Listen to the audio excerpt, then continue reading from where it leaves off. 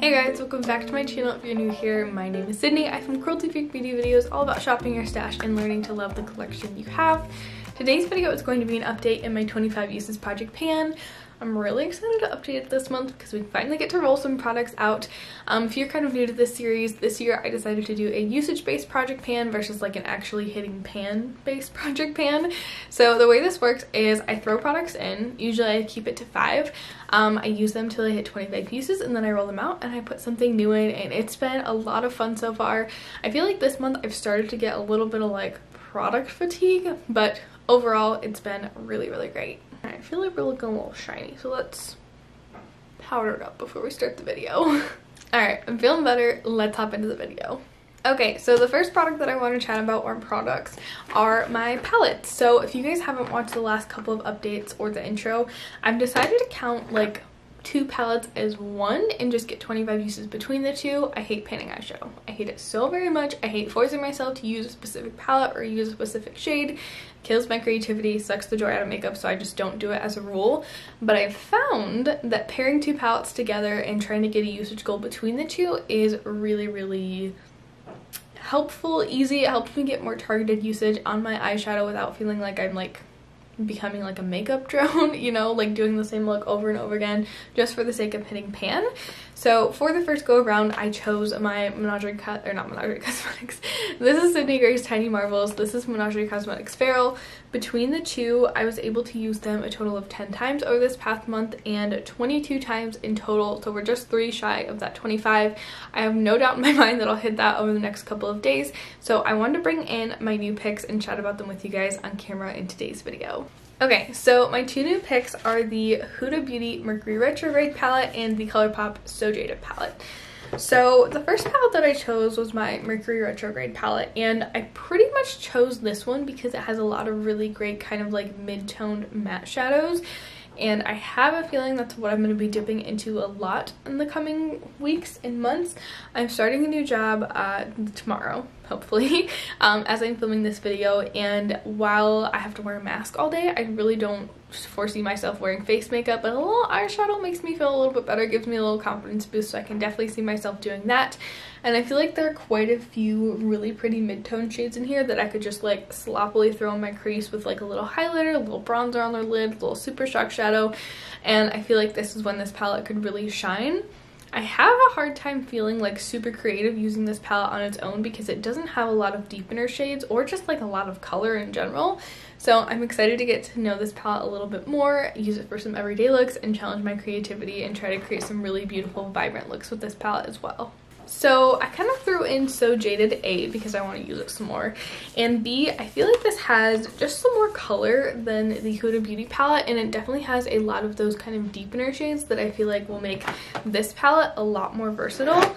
I don't think I've ever used these two together, but I think together they'll be really pretty. I also think that between these two palettes, there's a lot of really pretty kind of like neutral, natural lid shadows that I will really enjoy using, and so that's kind of why I decided to pair these two together. Okay, the next product we have to chat about is my e.l.f. blush palette. This is the powder version. I talk a lot about the cream version on my channel, but this is the powder version, and this month I was able to use it a total of 4 times. I feel like maybe I've used it a couple more times, but I don't know, you guys. I was a little all over the place with recording this month. And that leads to a grand total of 13 times, which is not great. It's really not. I'm really hoping to get some more usage out of this in this coming month. I feel like, I don't know, I just don't love the way this like kind of mattifies my cheek. I really love a good dewy cheek, and as I said, I'm really not planning on wearing face makeup on a daily basis, but maybe I can like throw this in my crease as blush. Or not as blush, as eyeshadow. I said I was gonna do that last time and then I didn't, so I'm gonna try really hard to remember to do it this time and get more usage out of this. Next product is my Fenty Beauty Cream Blush in the shade Bikini Martini. I've done so well with this product, you guys.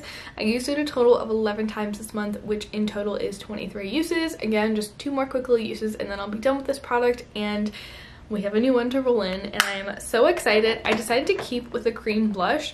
The only categories that I feel like are really fixed are like the eyeshadow category. I'm just really kind of enjoying this as a way to rotate through my eyeshadow collection, but the rest of the categories I didn't really set any rules for like what I can roll in or out. but I've decided to roll in the Tower 28 Beach Please blush in the shade Happy Hour. I got this at the end of last summer and I remember just loving how this looked on my cheeks so much, so I can't wait to dip back into this blush and get more use out of it. I'm so excited. Okay, next up we have the Pixie Liquid Glitter Eyeshadow. This one's in the shade Starry Night, right? I always want to call it Starry Eyes. I managed to use this a total of 4 times this month, which is much better than my 2 times last month. So unfortunately, I've only used this 6 times in total in the project. But when I put this in, I knew it was kind of going to be a longer term item in the project, and I'm totally okay with that. I don't really feel the need to yet force myself to use this more than I actually want to. I really love to use this as eyeliner, so it's not really something that I put all over my lid, but the little that I have used it, I've really enjoyed it. I think it just adds a fun little pop to any look. Okay guys, and the final product that I want to chat about today is my Honest Beauty Primer.